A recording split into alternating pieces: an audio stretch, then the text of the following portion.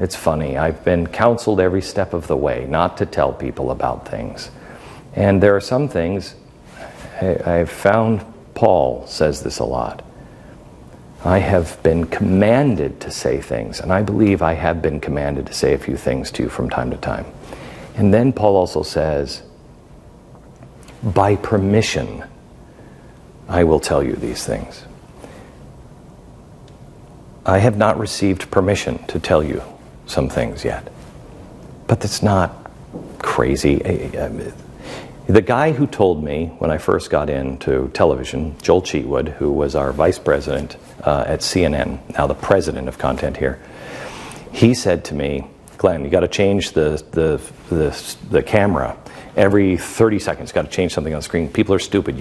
I could wear this tie in one shot and a red tie in the next shot, and the viewers won't know the difference.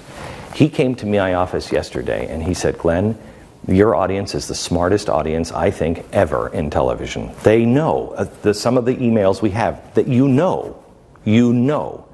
are noticing things. We also believe The Blaze is the only network that is dedicated to the truth and changing the culture.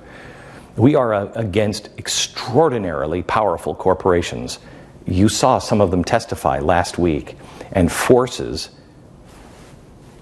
principalities that do not want us to succeed.